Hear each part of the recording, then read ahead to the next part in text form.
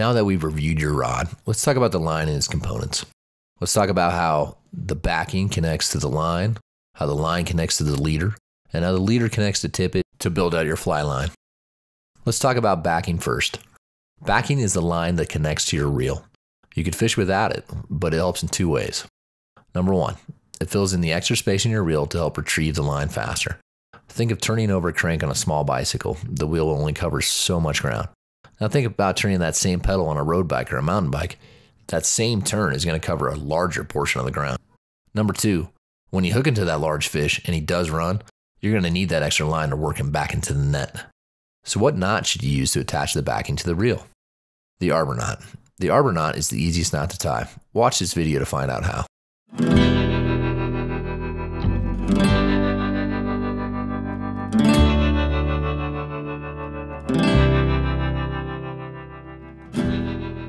Your fly line. Yes, this can be one of the most complicated buying decisions out there. There seems to be more fly line selections than flies, and each line has a unique selling feature for the specifics that you are trying to accomplish. I suggest that beginners start with an all-around line that we can use for both dry fly fishing and nymphing. As soon as you get comfortable catching fish, then you can go out and experiment with additional lines. So what knot should you use to attach the line to the backing? The answer is the double surgeon's knot or the blood knot. In this next video, we're going to show you the blood knot. In the next video, after that, we're going to show you the double surgeons. But just to let you know, so you're not confused, that you can find all these videos in the download section located in the top right-hand corner of this website.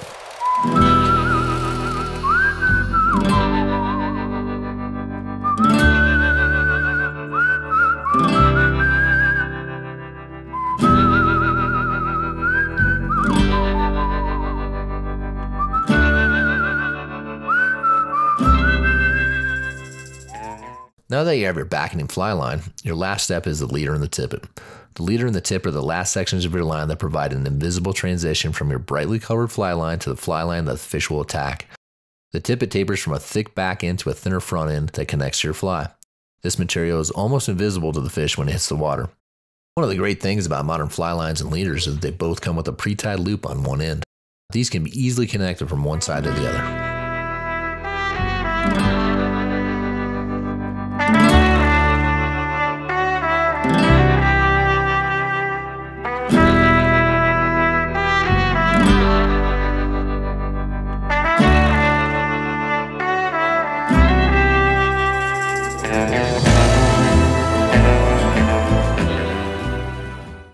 Just like your fly line, you'll have a ton of options.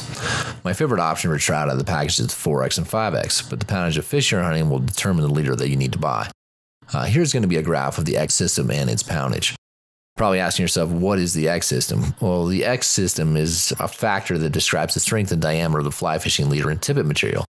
The smaller the X number, like a 1X, the stronger the tippet is, or leader. So the strongest thing you can buy is a 0.3X that's on the marketplace right now. The lightest thing for trout and panfish is going to be an 8X. Once again, what I like to use is a 4 or 5X depending on what I'm fishing. And the last but not least, the tippet. The tippet is the last section of your fly line. If you're using one fly setup, you can tie your fly directly to your leader.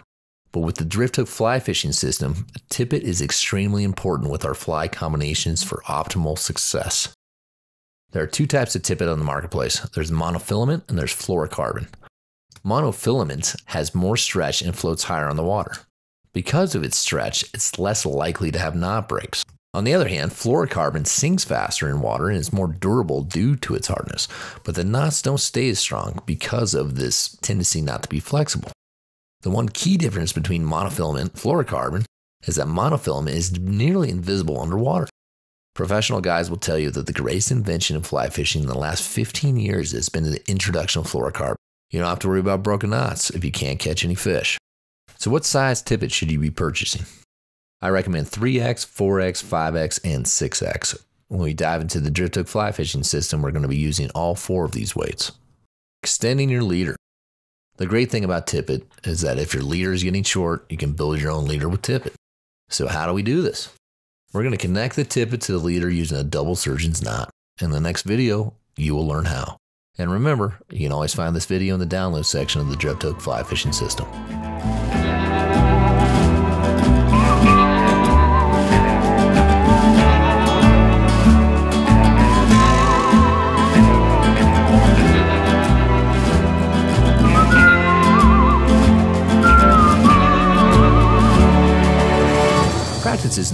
much as you can. We're going to be using this in the future to build out multiple rigs as part of the Drifthook fly fishing system. So my guess is that your mind is now swimming with knots, but don't worry. After you have your line set up for the first time, the rest of the day you're most likely only going to use this one knot. In the next session, we'll review all the knots so you have an easy reference point for future use. Now let's tie your last knot and get ready to go fishing. The improved clinch knot. This was the first knot my father ever taught me, and I have to admit that I can't keep my shoes tied to save my life, but I can tie this knot in the dark.